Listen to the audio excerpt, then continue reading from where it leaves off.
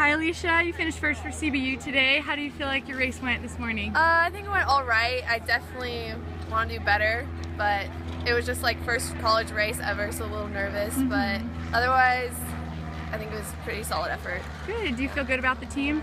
Yeah, I felt really great. I feel like every time I would look to my left or my right, there were CBU girls right there, and that really helped me, like, push me forward.